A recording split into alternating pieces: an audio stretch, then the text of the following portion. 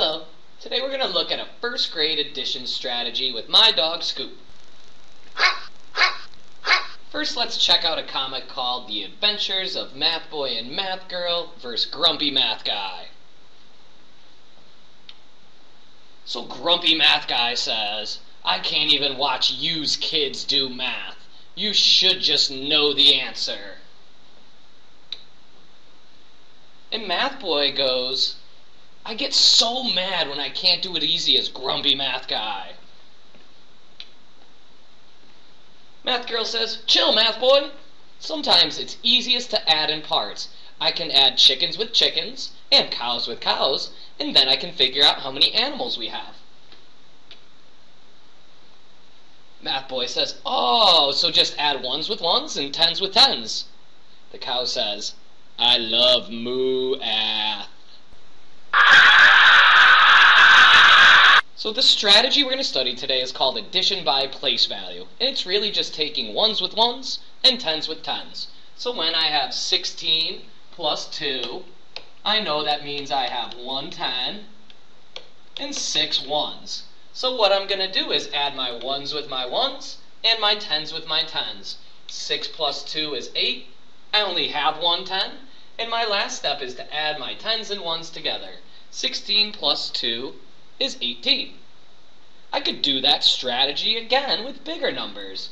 Now I want to add 29 plus 5, so I need to break 29 down into tens and ones, and then I'm going to take my ones and add them together. 9 plus 5 is 14, and I'm going to take my answer then, 14, and add it to 20.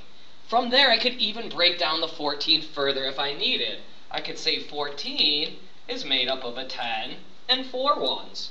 So I can break this down as far as I need to and just add things that are in the same place. Ones with ones and tens with tens. So Scoop goes, "Rough, I'm going to add ones with ones and tens with tens." So to do that, we should decompose our numbers into ones and tens. 14 is made up of a 10 and 4 ones. 25 is made up of 2 tens and 5 ones. So then I'm going to add my ones together. 4 plus 5 equals 9. And I'm going to add my tens together. 1 10 plus 2 tens equals 3 tens. And then my final step is to add my tens and my ones. I have 3 tens and 9 ones, so my sum is 39. This method is also called partial sums, because what we are doing is we are just adding parts and parts and parts until we get the whole. Likewise, I can do that for numbers that have the same place values. So 18 and 15 both have 1 10, and they have a different number of ones, 8 and 5. So what I can do now is I can add my tens and my ones. So I'm going to add 8 plus 5, which makes 13. And that makes me a little nervous because I got more than 10 ones there. So what I'm going to do is I'm actually going to decompose that 13 as well, and I'm going to break it into 10 and 3. Now I'm going to collect my tens. I have 1 10, 2 tens, and a second 10. So I've got to add 3 tens together, which equals 30. And my last step is to add my tens and my ones together. 3 tens plus 3 ones equals 33. So by adding parts and parts and parts, I'm able to get the whole.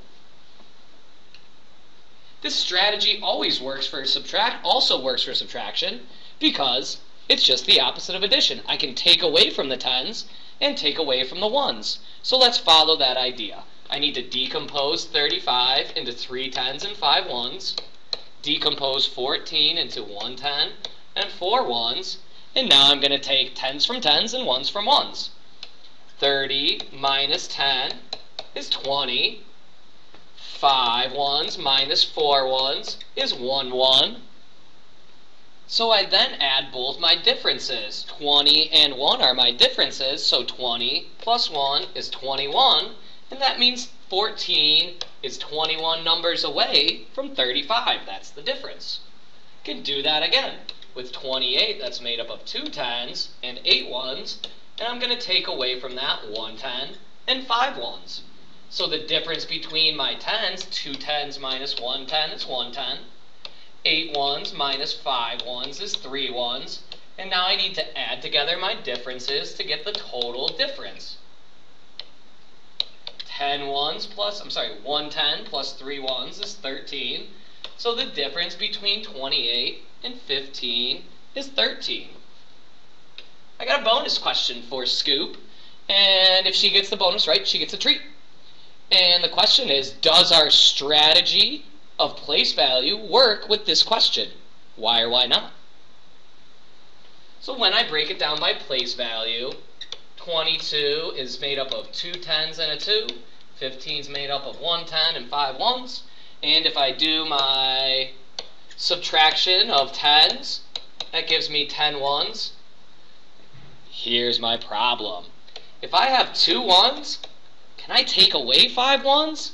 If I have 2 of something, I don't even have 5 to take away from it. So, again, sometimes our place value strategy doesn't work. So you need to be careful to choose a strategy that works for that particular problem.